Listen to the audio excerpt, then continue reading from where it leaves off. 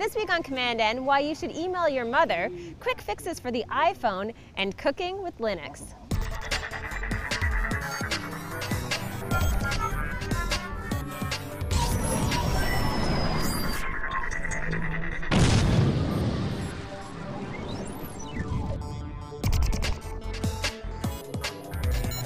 Welcome to episode 154 of commandN. I'm Amber. I'm Will Pate.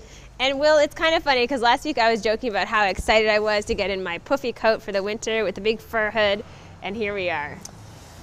Ask and you shall receive. I know. Overnight the weather has changed, but we're not complaining, and we have some top secret locations where we'll be shooting throughout the winter.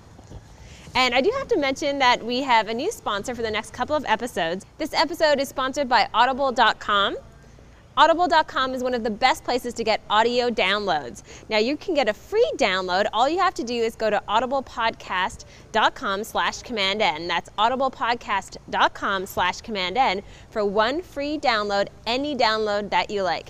And Will, I have to say, Audible is very cool. They've been a sponsor on Net at Night for a very long time. We absolutely love them. And it's a great place to get all of your audiobooks so that throughout the winter especially, you can just chill out, stay indoors, and stay warm. I'm a big fan of audiobooks and a big fan of Audible. All right, let's talk about the tech headlines of the week.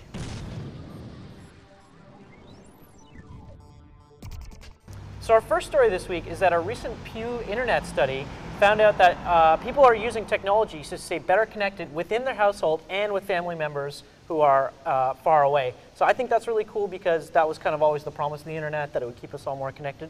Turns out it's working. So it's working. It's actually keeping families together instead of tearing them apart, which is what we hear sometimes, especially in the news.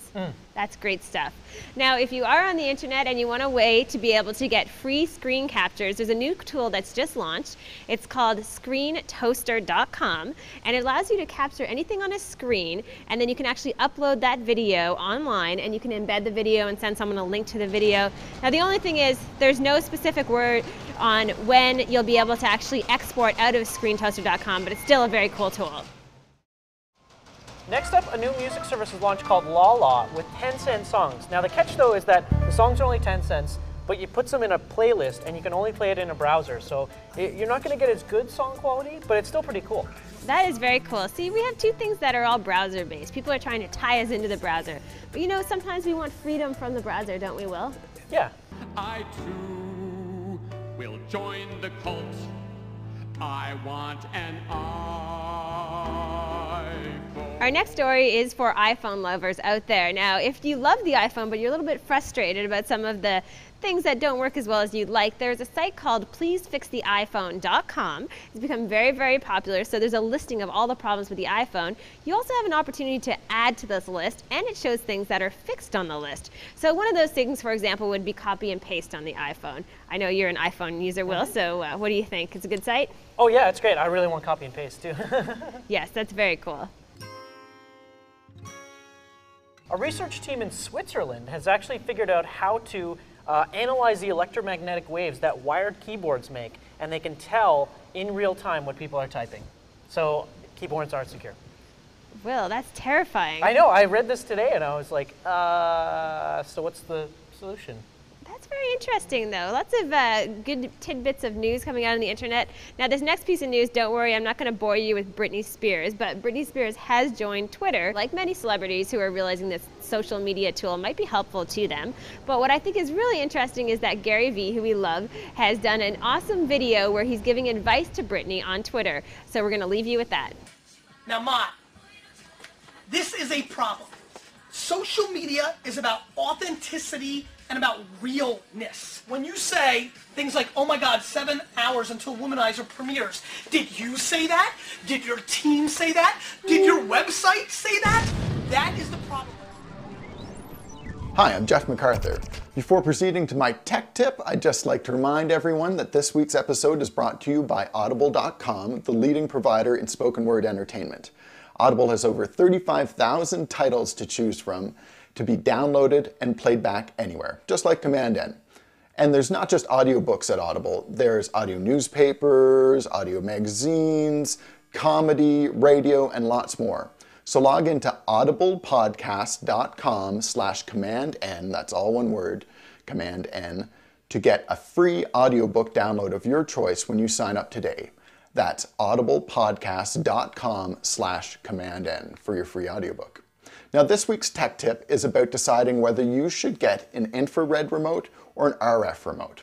IR, or infrared remotes, became popular in the early 80s and are the most common type of remote out there today. Basically, when you hit a key on your IR remote, it fires off an infrared flash sequence that is picked up by an IR receiver on the device and decoded on the receiving device, whether that's a TV, a stereo, a properly equipped computer, or whatever. The problem is that for this signal to get through, there's got to be a direct, unobstructed path between the infrared remote and that little receiver window on your device. And you also can't even be too far off center. So using your IR remote to control your television in the next room, not going to happen. Now, an RF or radio frequency remote typically has more range than an IR remote, and it can send a signal through walls or other objects, such as the wall of a cabinet that you might have your stereo devices in, without any difficulty. An RF signal can be subject to some interference from phones or appliances or other wireless devices, but this isn't normally a problem in most common environments. And while infrared remotes can also be subject to interference from fluorescent lights or even sunlight, again, not a problem in most environments. That said, RF is usually the choice to make if you're looking for a setup outdoors, since there's no potential for light interference and typically the range is better. So one big plus of IR remotes is that you can program them. You can use an IR universal remote to control a bunch of other components, which can be really helpful if you've got a big home theater system. In fact, this ends up being the deciding factor, I'd say, for most people. So do you want an IR remote that you can use across multiple components, but only directly in front of your home theater system? Or do you want an RF remote that you can use anywhere in your house? The choice is yours, and that's it for this week. I'm Jeff MacArthur. Enjoy.